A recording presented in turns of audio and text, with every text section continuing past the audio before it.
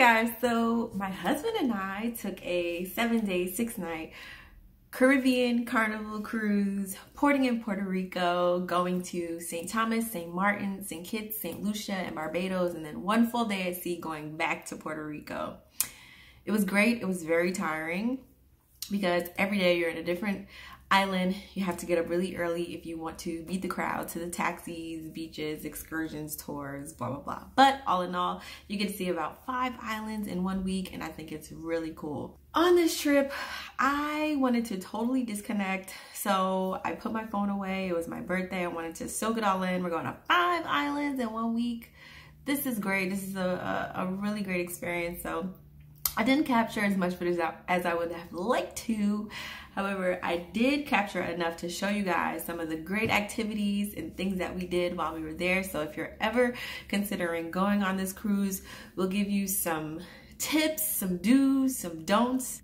Let's get into the nitty-gritty. Carnival has their own set of excursions that you can do for each stop, for each island, each port. So you can easily go on their website and book any of their excursions, and they take care of everything for you. It's all right there. When you debark the boat, you come off, there are gonna be people standing there with a sign, the name of your tour, excursion on it. You just line up right there, and then those people guide you to take you wherever you need to go, and you're set. I will say though, those tours and excursions through Carnival are pretty pricey. We decided to go out on our own, meaning catch a local taxi, pay local taxi prices, and do kind of the same things, but just for a bit cheaper. So, for example, most of the taxis that we took that are by land are about $8 to $10 per person round trip. Depending on where you're going, it can take you anywhere from 20 minutes to an hour to get to wherever you need to go. Because keep in mind, all of these islands have really narrow, windy, hilly roads. So it does take quite a while to get to wherever you're going. When you debark your boat, there are duty-free shops, restaurants, bars, little activities and parties and things going on. Enough about all this stuff. If you have any additional questions, just comment below and I will answer everybody's questions to the best of my knowledge. But let's get into the video.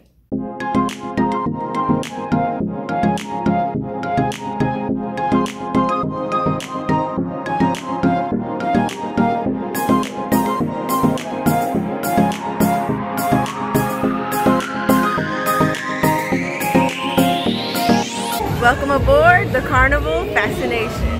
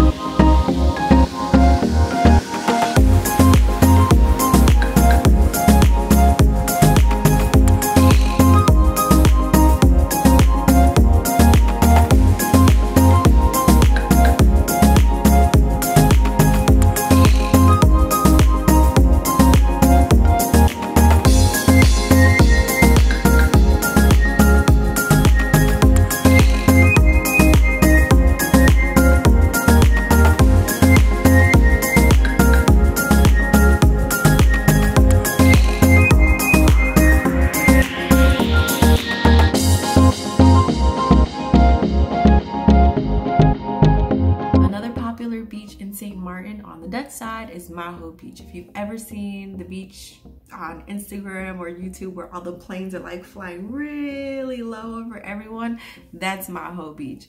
Maho Beach also has really tall, strong waves, and we're not into waves like that. So we decided to go to Orient Bay.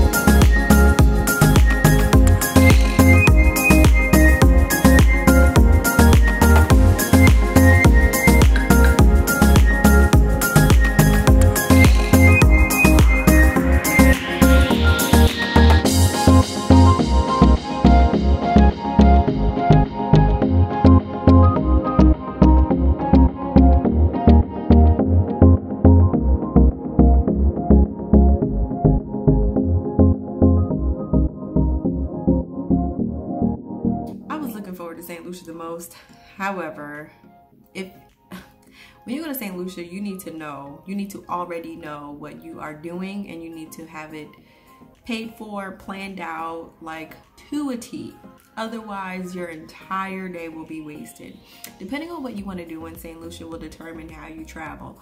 So if you want to do the volcano and the sulfur bath, more than likely you'll do like a land tour, which is about at least $80 per person, where you'll go there, they'll stop and take you to grab some lunch or something like that. Then you go back. If you want to do a beach day where you're going to like Sugar Beach or Jade Mountain's sister property, I'm gonna royally screw this up, but like I think it's called Anse Chastanet. You have to travel by water taxi.